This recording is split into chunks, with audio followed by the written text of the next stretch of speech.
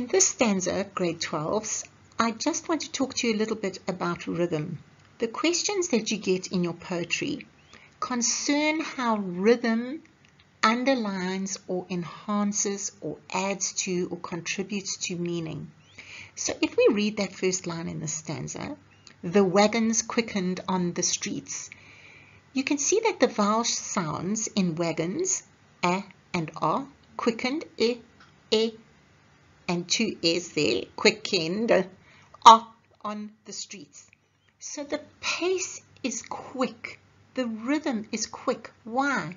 It's quick because the action in that actual clause is quick. The wagons are hurrying to get to cover. The thunder, look at that repetition of that f sound, which would enhance the idea of that thunder. Hurried and slowed. Again, it's the pace. Sometimes the thunder seemed quick and erratic, and then other times it slowly rolled in. We see a dash. Why? Because we're moving from the thunder to another idea, same kind of content in the whole sentence about the weather. The lightning showed a yellow beak.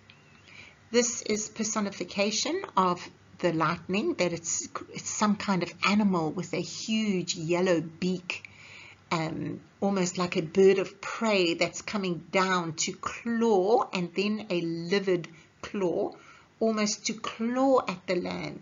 So again, there's that wonderful imagery, this idea that the speaker is seeing this all at once and taking it all in. We are still with the notion that the storm is ominous, that the storm is a great threat. Remember, in the first stanza, there was this word menace, which suggests that there is trouble brewing, that there is the possibility of damage and danger.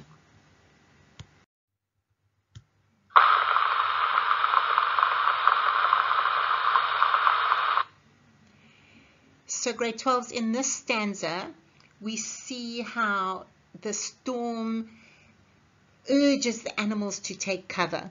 The unleashing of the storm is such that the animals know that they have to get shelter. So we see the speaker talks about the birds put up the bars to nests. Then there is a dash because we are moving to another animal. The cattle fled to barns. Now look at that verb fled. You don't often see cattle fleeing. Cattle are usually slow moving animals. But in this image, the speaker gives us this idea that the cattle are fleeing to get shelter, to get cover in their barns. Then there is a dash, which is creating a pause, because in the next line, when we talk about a shift in pace, there came one drop of giant rain.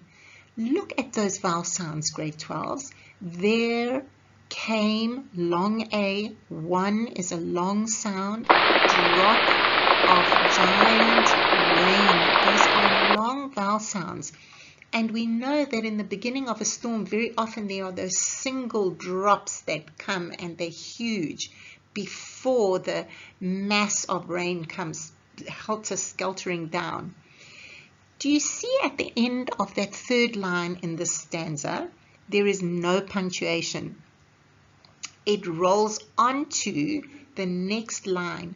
Why? Because there's this continuation. Just so as those drops begin to fall, it continues, and then as if the hands. Now, this is the first stanza where we do not see a full sentence.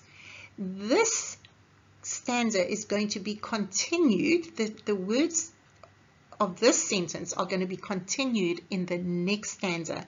So this is definitely a run-on line, because it's that idea of the floodgates opening and this rain coming in helter-skelter.